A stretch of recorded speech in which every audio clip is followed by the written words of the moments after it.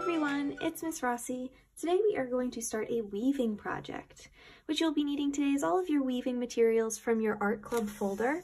So you should have some different yarns. You should have the world's smallest ball of white yarn.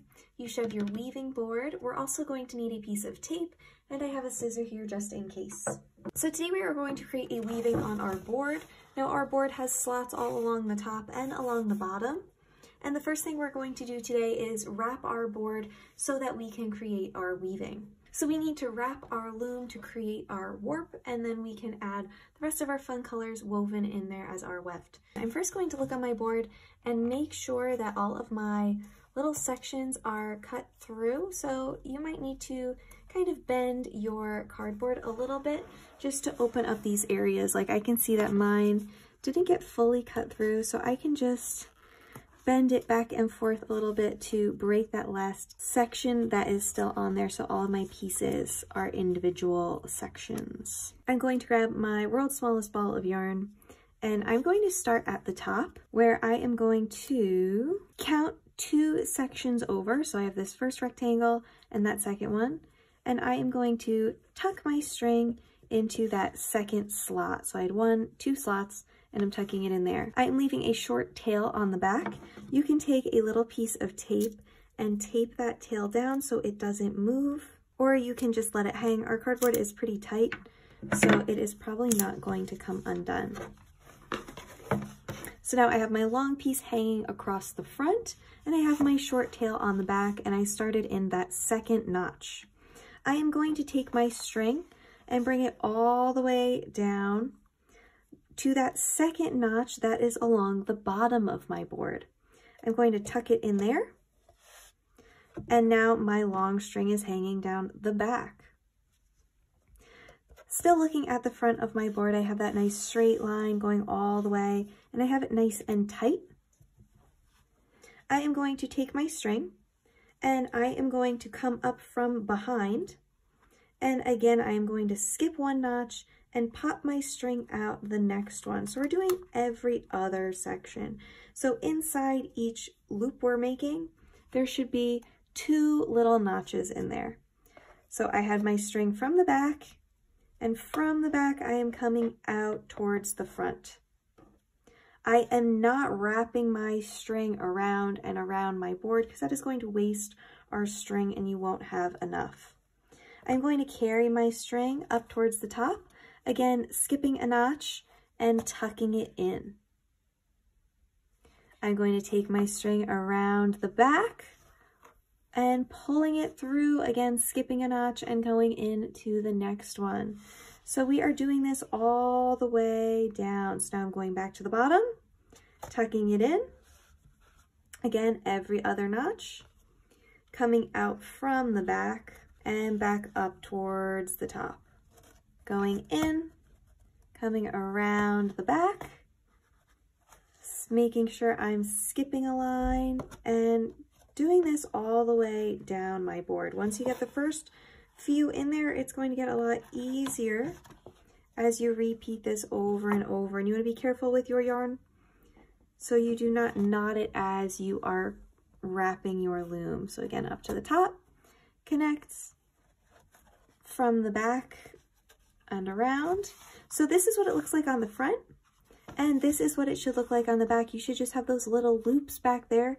You should not have yarn coming up and down like the front. Again, connecting it to the bottom, around the back, back up to the top, always skipping 1 notch and going to the next one from the back. And I brought it up to the top 1 last time. I'm going to stop there, flip this over, cut my string, and just tape it down to the back. And now we have officially wrapped our loom with our warp string. So you should get something that looks like this once you are done. The back is going to have those loops along the notches, and the front should have your strings going vertically up and down. So now that I have my warp string all done, I can start to look at some of my weft string. Now our weft is what is going to weave in and out of our white string that we have here. I'm going to start with my bright and colorful thicker yarn. Now it is knotted, so it would not get all tangled in your folder. You can very carefully unknot it and lay it out on your table so it does not create a big old knotted mess that you'll have to untangle later on. I'm going to pull one of my strings. It doesn't matter what color you pick, because we are just going to start to weave on our board. Now when we are weaving, we are always doing that over-under pattern. So my pink string is going to go over and under my white string all the way across. So I am going to start just on one end, and I'm going to start by tucking my pink string underneath towards the top of my board. So I went under my first white string. I'm going to go over my next one. So I'm laying my pink string across that white string. Then it is going to go underneath the next one. So I can lift up my white string with one hand and tuck my pink string under there. And again, we just went under, we're going over, then back under, over, under, over, under, over, under, and then we are going over that last string. Now I'm going to pull this all the way through, so there's only a short little tail left at the end. And you can decide if you want your tail to just kind of dangle off along the edge. I want it nice and short, kind of like that. I'm tucking that yarn all the way up towards the top, and I'm just going to leave a little tail there. If you want, you can tape your tail on to the back so it's not dangling off the edge, or you can leave it off to the side like that. So now I have all of my long string on the other side, and I'm going to continue weaving down my board. So I went over last time. So even though I am on this same starting string, I'm going to bring my pink yarn under it. So I went over, so now I'm going under it. And this is going to loop my string really nicely around the edge of my board. So I'm going to look to my next section. So I just went under, I'm going over, under, all the way across. So again, keeping up that pattern. And as you're doing this, your pink strings pattern should be opposite that first row. So you can see in this first row, I have an under, and now below it, I have an over. On the first row, I have an over, below it, I have an under, and that's going to help create our weaving. You want them to be opposites to show that your pattern is working. So I'm just going to finish off this one, going over and under, all the way across, pulling it through nice and tight. I don't want to pull it too tight because I don't want to pull this side in too much, and then carefully tucking it up towards the top. Now I can bring my long string back to the other side and keep going back and forth all the way down. Here I ended with an over, so I'm going to start by going under, and then following my pattern all the way across, over, under, over, under, over, under, over, under, over, under, and ending with an over. And I'm just going to pull that all the way through, tuck it up towards the top, and our weaving is coming along. Now you can keep going with your same colored string until it ends, where you run out of string, or you can cut it short after you get however many rows you would like, cut it off, and then start a new string. I'm going to keep going with this pink one until it is all done, and then I'm going to tie it on to my next string once I am ready to change colors.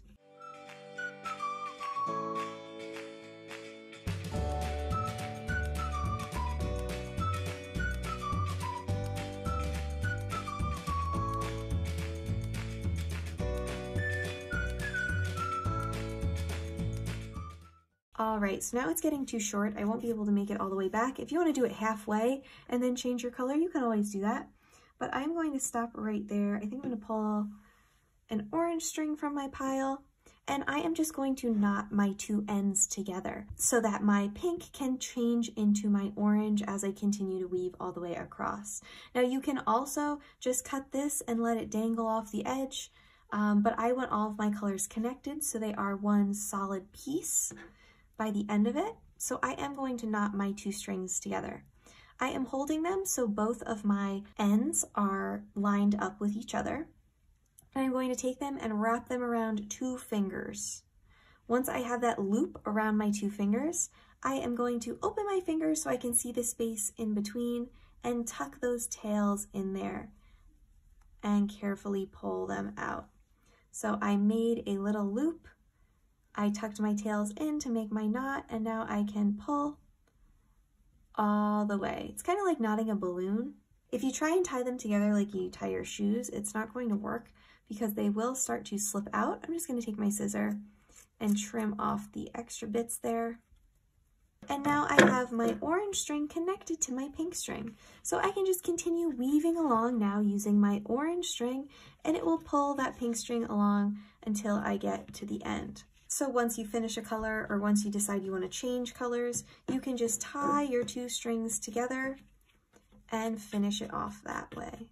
There we go. Now I do have this knot that is going to stick up, but once we are finished and our weaving starts to get bigger, you can always tuck your knot underneath the rest of your weaving and you won't be able to see it anymore. You can kind of hide it in there, just like that. And then your color is just going to end up changing as you are going along. So now my pink has changed into my orange, and even though my color and my string has changed, I'm still following that same over-under pattern as I am going along with this. So I'm going to continue weaving with my orange string until I run out, and then I'm going to stop there for today, and we will finish our weaving next week. Now I did put other yarn in your art club folder, so there is some different textured yarn that feels a little bit different and looks a little bit different than what we are currently using to weave with. If you have any other yarn at home, you can always use that as well.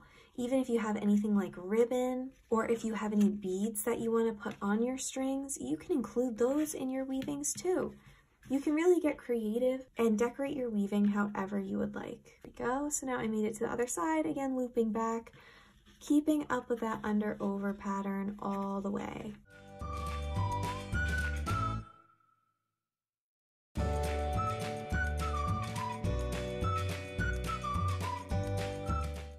Alright, that seems like a good place to stop. I'm going to leave my orange tail hanging there. Next time I'll pick a new color, tie it on, and continue on with my weaving. I'm going to save this in my art club folder until next week. I know weaving can get a little bit tricky, so just try your best and I'm sure it will work out. Practice makes perfect. Try your best, have fun, and get creative, and I'll see you guys soon. Bye!